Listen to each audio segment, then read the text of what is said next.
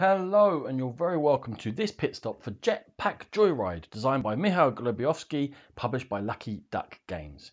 In Jetpack Joyride, each of the players is going to spend 3 rounds racing across a modular map in order to collect as many coins as possible to fulfill objectives, to avoid the hazards in front of them, using gadgets in order to score the most points after those 3 rounds. Now, first of all, each player is going to get a board numbering 1 to 4, and these are modular, and each of them has got 2 sides and there's 4 of each. And there is actually the option to do a sort of system if players are showing more aptitude. There are harder boards which you can mix in.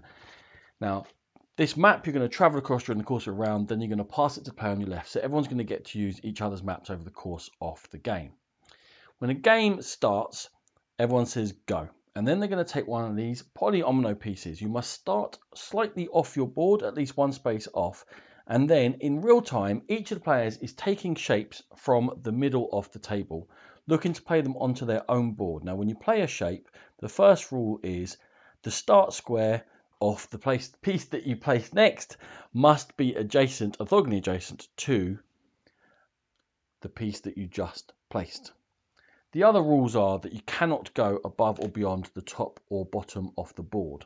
But what you're mostly looking to do is connect up to these coins as you go along, and you're looking to avoid these lasers and these rockets as hazards. Now the game is going to continue going with all the players grabbing these as quickly as they can and put them in play until either one player makes it all the way across the board and they say finished, and then everyone must stop, or everyone decides they don't want to play anymore and they say pass. Or the possibility is that all these pieces in the middle will run out because you have slightly fewer if you have less than the maximum 4 players playing. However the round finishes, you stop there. Each of the players is then going to check their path to make sure it's legal. If it's not legal during the course of when you're playing, you can take them back off again, but you have to start from your furthest most and move backwards to the one that's legal and then move forward again, delaying you in your turn.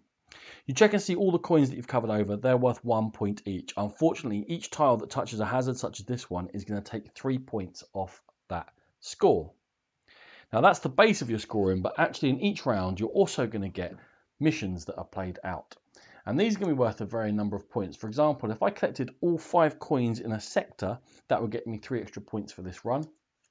If I place 4 full tiles in one sector, 3 extra points. Run 10 blocks on foot, that's all the way across the bottom if I touched, or there's also ones for running across the top. And there are various ways, and there'll be 3 of these for each of your 3 runs in the game. Also, at the end of round 1 and 2, gadgets become available. And there's 1 gadget put out for each player in the game.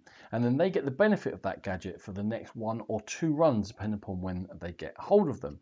And what sort of gadgets can you get? Well, some of them will start you off. For example, this turbo boost. Before anyone else gets to go, you get to take 2 tiles and put them on your board. Or this missile jammer means you can now go through missiles. It doesn't make any difference to you. You won't lose those 3 points. Maybe you'll look to score more points with your gadgets. These air barriers will give you 2 stars for every time that you jump off the floor. For example, if I played this one here like this, if it was correct, and I came up, that would score me 2 points. Or lucky last is quite tricky, but can get you lots of points because for every tile that matches the last tile you played, you're going to score a point. And there are only 5 different types of tiles here, although you can flip and reverse them as you wish. Over the course of the 3 rounds, you're going to score points for hitting those coins, for doing your missions, and you're going to lose points for hitting those hazards. And whoever has scored the most will be the winner of Jetpack Joyride.